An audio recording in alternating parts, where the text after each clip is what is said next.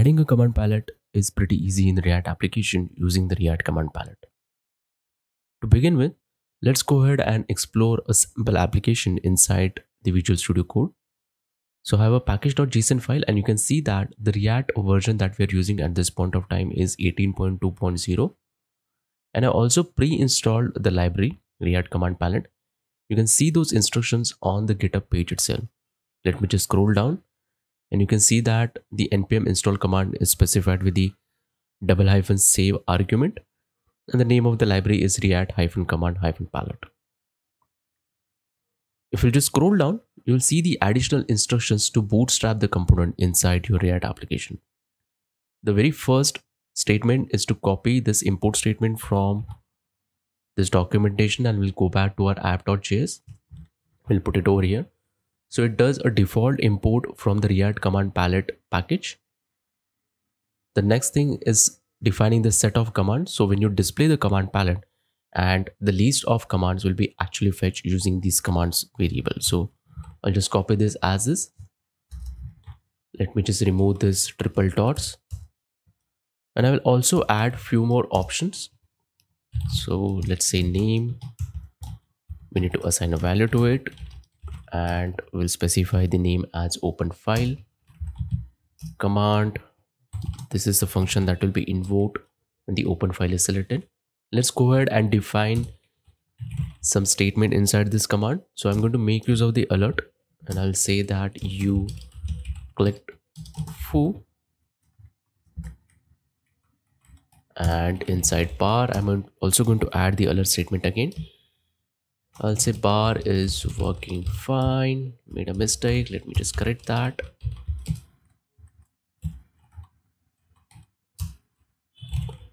Open file doesn't work, a little bit of excitement over there. We just save that. Now the next thing is to actually define this command palette inside our application. So I'll use this particular tag, go back to the div, I'll paste it over here. You can see that the commands variable is being referred. Let's go ahead and save the application and see what happens. So I'll save it. I'll go back to the Chrome. So in my terminal, I already started the npm start command, and that's why the application is getting compiled in the background.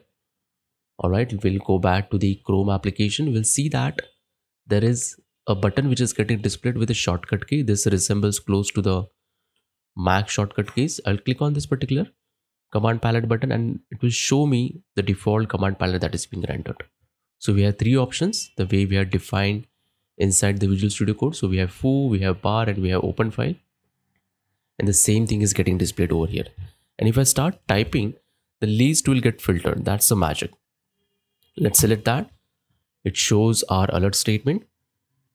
But there is one thing which is quite annoying. The command palette just remains within the application. What if we want to close the command palette after the option has been selected? Let's go ahead and see if the documentation specifies any properties or not. So we'll just scroll down, and you'll see that there is an option called let's close on select. Let's go ahead and use that. At least the name resembles to what we just want to achieve. So I'll say close on select is equal to true. I'll save that, go back to the application, and let me refresh it. I'll click on the command palette again. I'll type file. We see our usual alert. I'll click OK, and the command palette goes away. Now that is fantastic. This looks nice. Let's go back to the documentation and see if there is any other additional properties that we can make use of. All right, so we are seeing that there's a property called as reset input on open. Now this is an interesting property. Let me just show you what we want to achieve using that. So we'll go back to the Chrome browser, and if I click on this command palette, you'll see that the option that we selected earlier is still there. The list is not getting refreshed. If I have to see the list of commands again, I need to remove this particular text, and then only the options are available. So whatever the last command that was executed, it will be retained or remembered by the command palette. What if we want to override this particular behavior? And that is where the reset input on open comes handy. I'll go back to the Visual Studio Code, and I will define this property reset input on open. I'll set the value to true. By default, it is false. And this time if I refresh it, I'll click on the command palette. I'll select bar. Bar is working fine. I'll click the command palette again, and this time we'll see all the three options are available and the input box is empty. So that's a very fantastic and a very handy property that we just saw. Now there is one more thing. The default appearance of this particular command palette, it is rendering a button. What if we don't want a button but a simple text? Let's go ahead and see if we can see any additional options. And if I just scroll down after this events and commands, there's an option called as trigger. Okay, so based upon the definition, it says that a string or a React component, the open the command palette when clicked. If a custom trigger is not set, then by default a button will be used, and that's what we have seen just now. Let's go ahead and define this particular property. So I'll say trigger, and I'm going to set a bold text inside this. I'll say click here. I'll save the contents, and if I go back to the Chrome browser, you can see that the command palette button is now replaced with a simple text. And if I click on this, it will open up the command palette. Now this is looking fantastic, but not every time the user will click on this particular text or a button. They may want to use some shortcut keys. Is there any provision for those shortcut keys?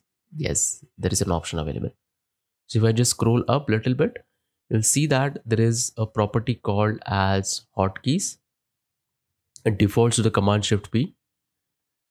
Let's try to override this particular property. So I'll go back to the Visual Studio Code and define this property hotkeys. I'll also create a variable with the same name. So I'll copy this. And on top of this, on line number 4, I will define this variable constant of hotkeys. I'll assign a forward slash as a value. Let me save the content. And if I go back to the Chrome browser, now you can see on my keyboard that I'm pressing the forward key, but it will actually respond to that. I just pressed it and the command palette is available. So this is very fantastic feature of the command palette. It gives us a shortcut key. It gives us an option to reset the input. It gives us an option to define the default display for triggering this particular command palette. Are there any additional properties? Yes, there are a lot of options that can be used in order to customize the appearance. You can also add a documentation on top of the command bar. You can define the themes. You can capture various events inside this command palette, but that will be done in a different video.